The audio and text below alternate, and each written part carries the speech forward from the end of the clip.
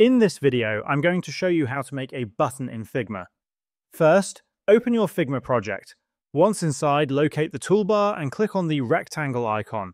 If you can't find it, you can also press the R key on your keyboard. After selecting it, simply click and drag on your frame to draw a rectangle, which will serve as your button. Once you have your shape, look to the right side of your screen to find the design panel. Scroll down here and you'll see different settings you can adjust. Click on the fill box to choose any color for your button. You also have the option to add a stroke, which outlines your shape, but for now I'll remove it. Next, click on the effects section to add some visual enhancements. I'll add a drop shadow, which is perfect for making a button stand out.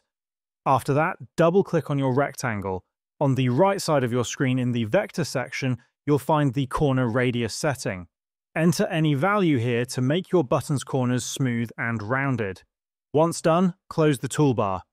Now it's time to add text. Click on the text icon from the toolbar or press T on your keyboard. Then click anywhere on your frame and type your button text. You can also change the font size if you wish. Once your text is ready, select both the text and the button shape.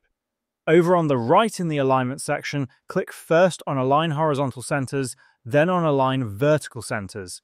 This will perfectly center your text within the button. To keep them together, click and drag to select both elements, right-click, and choose Group Selection. Now they will move as one.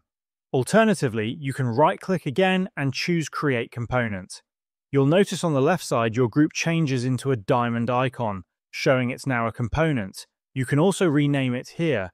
This way, in the future, if you want to reuse this button, go to the Assets panel, type its name, and you'll find it ready for other projects. You can place it anywhere and even make changes, and that's how you create a button in Figma.